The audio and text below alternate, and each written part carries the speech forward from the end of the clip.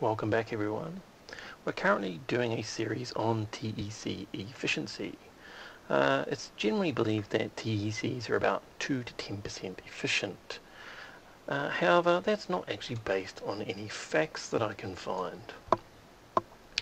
In the previous episode we discussed conservation of energy, and that is essentially if you bang in 100 watts of electricity into a oil heater, you get out 100 watts of heat. So you apply 100 watts of energy in, you get 100 watts of energy out.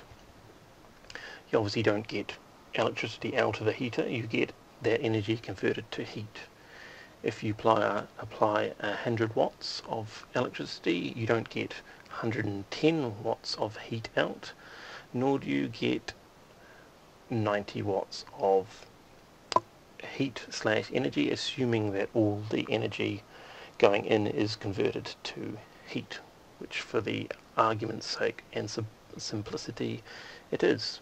So hopefully you've watched that video, because it's quite important that we fully understand the preceding statements, theories, laws before we move on to the next one.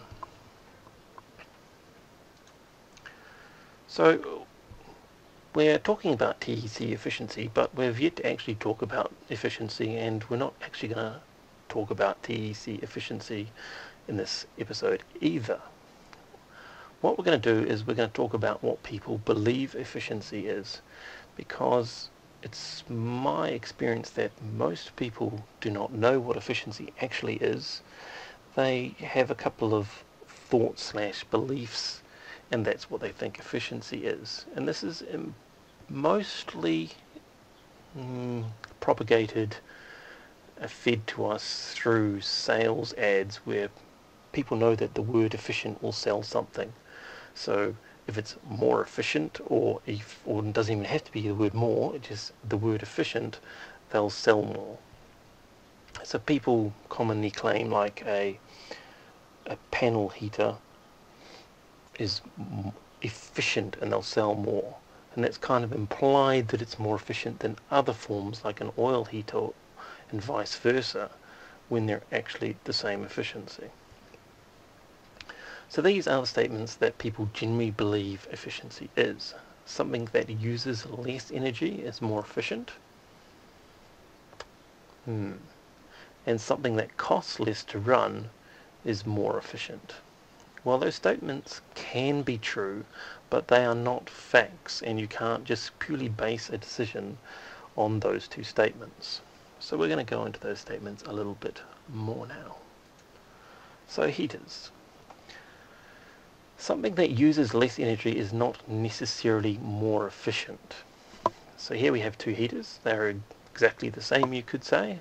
We have a 2000 watt heater and a 1000 watt heater. Now if we plug this into the wall, and this one into the wall, we're applying 2000 watts in, and we're getting 2000 watts out. In a 1000 watt heater, we're applying 1000 watts, and we're getting 1000 watts out. Now efficiency wise, they are exactly the same. Neither is more or less efficient than the other one. Same goes for turning the power upward or down on a heater. This is a 2000 watt heater. What happens if we put it on low? Is it now half as efficient, or twice as efficient, or the same?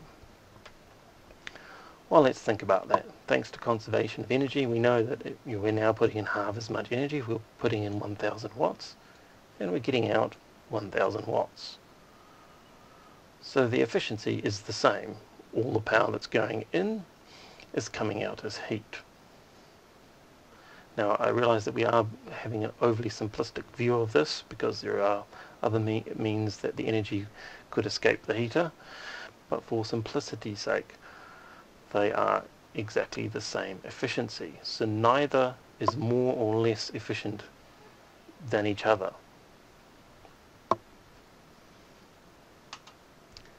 The next one is cost. People seem to believe that if something costs less, it therefore must be more efficient. because ultimately people only really care about what it's going to cost them in the pocket. They don't actually care about efficiency at all. They care about how much it's going to cost them. And here's an example. We can take a really old muscle car, a good old Mustang. I think it's got a 289 engine in it. It's made in the 1960s. It has a V8 carbureted energy. Can't get any simpler than that. Look how clean the engine bay is. There's like nothing in there. And we can compare that to a modern turbo diesel truck. Now we can drive from point A to point B in both vehicles, and it may actually cost us less to drive in our old school Mustang than in a modern turbo diesel truck. And that's in part because our turbo diesel truck's pulling a huge load. But cost in petrol or diesel, just cost in your pocket, does not necessarily make anything more or less efficient. It's guaranteed that our truck with a turbo diesel modern engine, it looks kind of old, this truck, but it's actually quite new, will be far more efficient, as in the amount of energy that goes into the engine relative to the amount of work that comes out and turns the wheels, will be far greater than our Ford Mustang. But our Ford Mustang weighs nothing in comparison to our truck, and is not doing as much work because it's not pulling a load.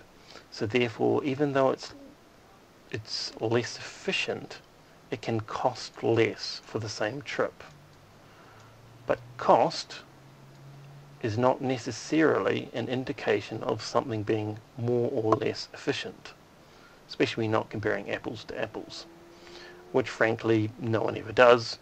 If they compared apples to apples, a lot of the times you'll just fall straight into this situation where the efficiency is the same.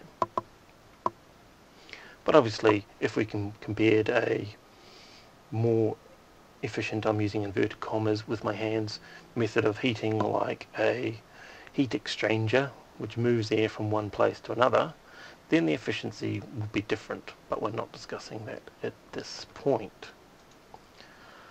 So that are the two main misconceptions / misunderstandings of what efficiency is. People believe that something that uses less energy is more efficient.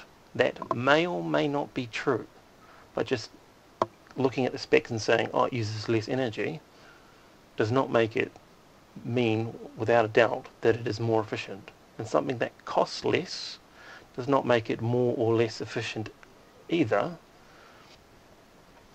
You have to look a lot harder to decide what is actually more efficient.